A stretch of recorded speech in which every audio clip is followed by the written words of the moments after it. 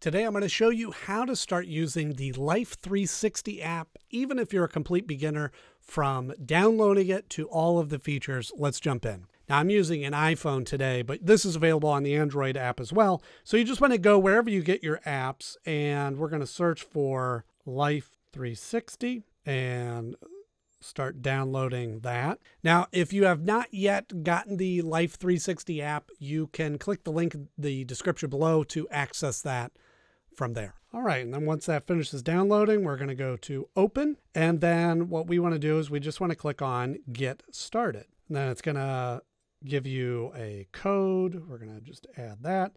And then it's going to ask you for some information. So we'll go Andy, code, continue. You just want to add your birthday in here. And then let's get started. Click continue. And it's going to pop up here to joining a circle. If you've already been sent an invitation to join somebody's circle, you would add that in here. If not, you can do that later, but we're just going to get started here. So first, you can do a couple of different things. You can add people if you have other people that you want to add to the circle, or you can add things if you have like tracking devices on there.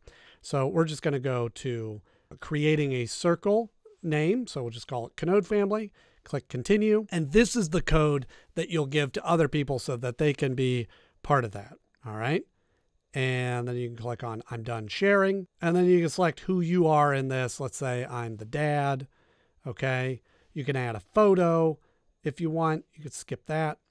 And then this is where it's really important. You want to allow these permissions, because this is the whole point of this, is to be able to track where you're at and where others in your family or in your circle are at.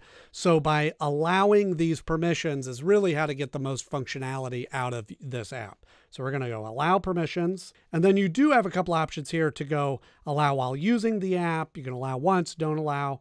We're just going to select that, allow while using the app. And then you can allow others to find you even when you're not in the app. So you can always change that. And then you can allow notifications so that it will notify you when you have somebody in your circle. Allow there. You can allow it to find Bluetooth devices. So I have a couple of Bluetooth devices, so we'll allow that. And then you can add places that your family goes to on a regular basis. Okay. So let's say we have home.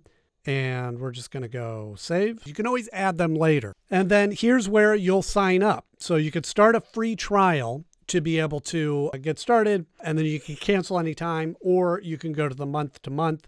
I'm just going to say maybe later, and we're going to stick with the free version for right now. Okay, we're going to close out of there. And so what this will do now on this interface is it's going to show you everybody that's in your circle, where they're at. Right now, I just have me at home, but you could add like your work address, your kid's school address, grandparents. You can add those places so that it lists that out rather than just the address, right?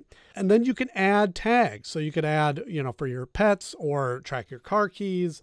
You can manage your places where you're adding more of those in there. And then you could check in so that we know, hey, this is where we've checked in. If you go down here in your circle and you can add a person, it'll give you the code again to send that to them if you want to just share it with them through text or airdrop them. And I just want to show you a little bit of the settings here. So you click up on the gear icon, and then you're going to go to circle management. And here you can change the name of the circle.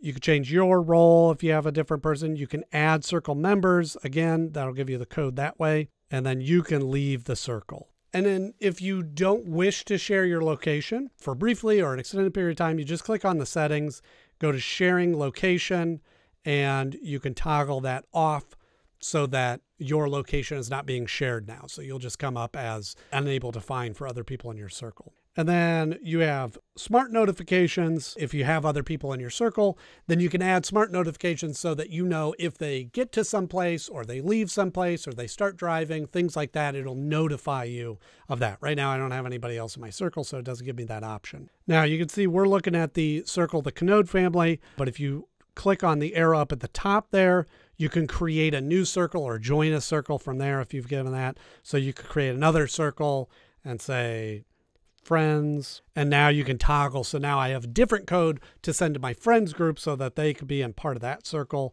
Now, if you decide to stop using Life360 app, I'm going to show you how to delete your account so that it's completely gone and nobody can access your account or any of the locations that you have saved in there. So what we're going to do is just go to the account section in the settings. So we're just going to go to account, and then you'll see down at the bottom here, delete account, and it's going to confirm that you have all that you're sure you want to do that. We click yes, confirm. Continue. It's taking you to the web here, and then it'll take you to your email, and you'll just follow the instructions there to completely remove your account. And with that, you're up and using Life360. It's really a powerful tool to be able to keep track of your family and your friends and know where everybody's at, especially if you have kids. And so with that, I hope this video was helpful for you, and I will see you in the next one.